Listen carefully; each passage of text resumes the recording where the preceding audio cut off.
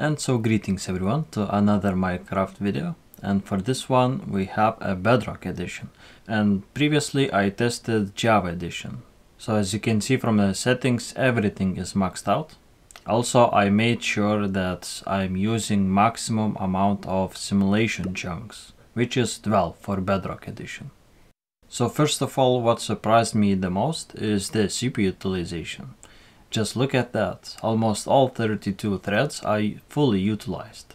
Of course, most of those threads are busy rendering the render distance, but yeah, it's still very impressive. Now, I wanted to make this as close to as possible to my Java video and tests.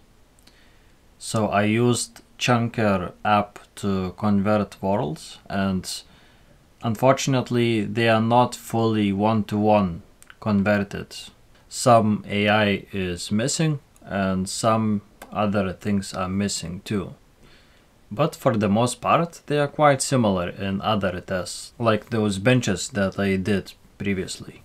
And initially I thought maybe I should just merge the RTX and a stock edition of Bedrock, but since they are so much different, I thought maybe I should just do two parts.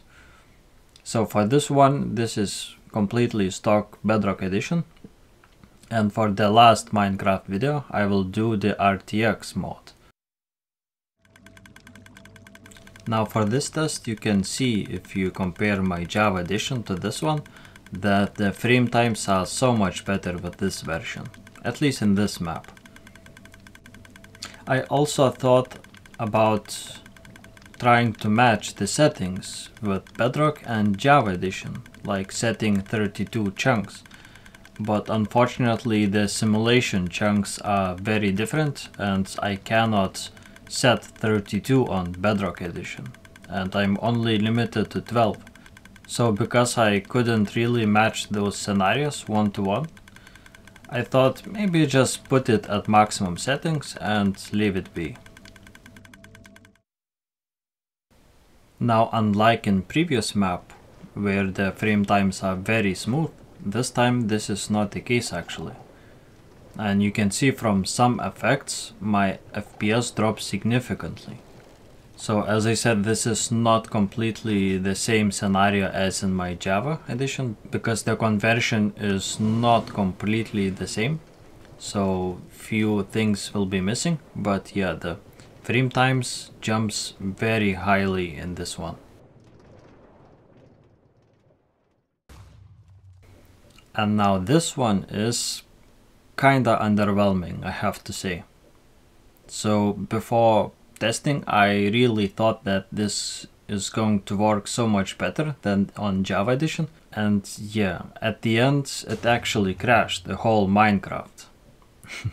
So I understand that this is a really boring test, but I really thought that including this one might be interesting too, if anyone is interested from the previous video. And as you can see, with each explosion, the FPS drops significantly. And it seems like the game is struggling to figure out the physics of the TNT, because I don't think they should be working like that. So anyways, I'll leave you with this test.